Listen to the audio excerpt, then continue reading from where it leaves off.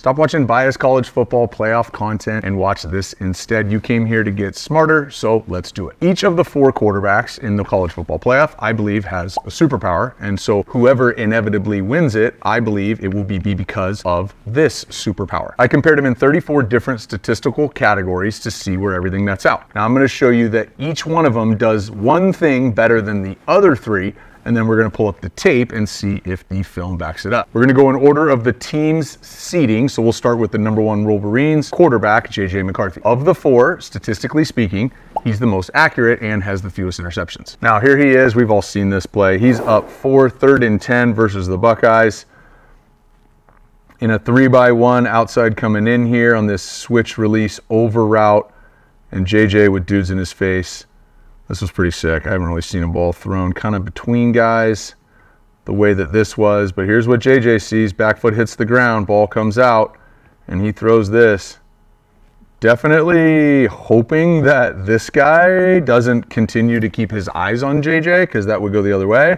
But for whatever he's seeing, the result is the result, and this thing's thrown right there. So again, from a statistical standpoint, and interceptions, most accurate. Next up, this year's Heisman runner-up, Penix Jr. from Washington. This guy's just gonna deflate you with big throw after big throw. He leads the 4 quarterbacks in yards, touchdowns, and big-time throws according to PFF. And here's proof on tape, down 4, 2 minutes and 11 seconds left. The lefty play action drops back, gets his feet set, and just drives this ball. Now he's got playmakers outside, but usually the teams who are in the college football playoff at the end have playmakers, so I don't want to hear it.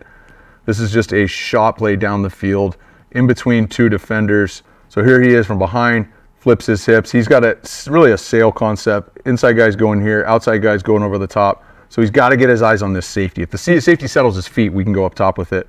That's what the safety does. He starts moving with the sail route.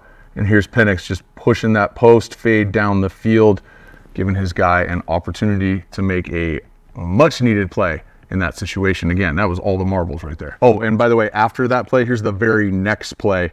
Gets his one-on-one look backside and just rips a back shoulder to Adunze right there. So again, he's gonna deflate you big throw after big throw. The stats back it up, so is the film. Up third, the guy who led Texas to their first ever college football playoff appearance, Quinn Ewers. Now, Quinn is gonna carve you up methodically and precisely in the mid-range throws, 10 to 19 yards. Statistically speaking, he's the best. He also has the most yards and touchdowns off of play action of the 4 quarterbacks. 2 examples of that for Mr. Ewers. Here's that 10 to 19 yard area, heavy play action, dude in his face.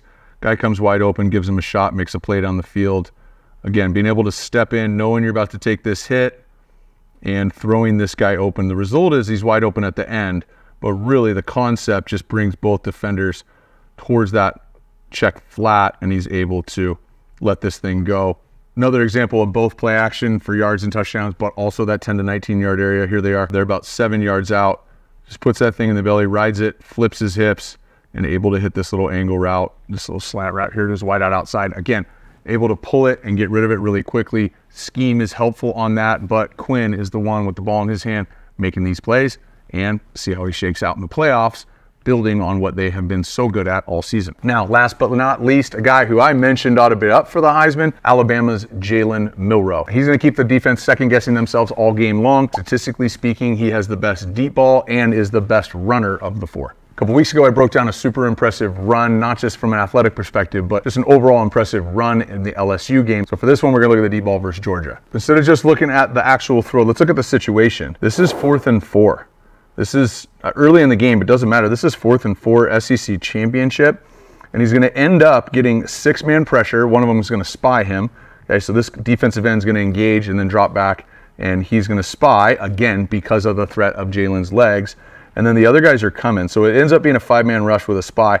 That means everybody else is in man-to-man coverage. Keep an eye right here. This guy's going to end up running a high-angle corner route, and he's going to jump inside. So he's going to have an outside leverage defender riding with him. Now he ends up beating him and stacking him right here. Jalen also knows he's going to end up having free runners.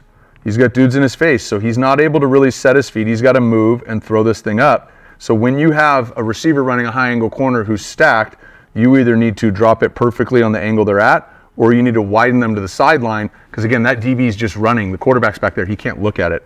And Jalen able to get enough on this ball to put it outside and allow his guy to go ahead and convert on 4th and 4. He's a dynamic runner, and so it's a threat. But at the same time, if you're going to play a lot of man coverage, you better be real confident on your ability to cover those guys outside. And Alabama's got some guys outside like they do every year. Now, as a whole, stepping back, looking at it, I don't remember a playoff year where you had 4 quarterbacks that were all so uniquely different in how they win games for their team. I think you could build a case for any of the 4 here, and there's other elements at play. But I am as fired up as I've ever been to watch this 4-team tournament. Thank God it's last year of existence. But to watch this 4 quarterbacks duke it out, and I could make a case why any of these guys can end up champion. Now, that's just me, but in the comments section, let me know not just who you think's going to end up with that trophy, but why.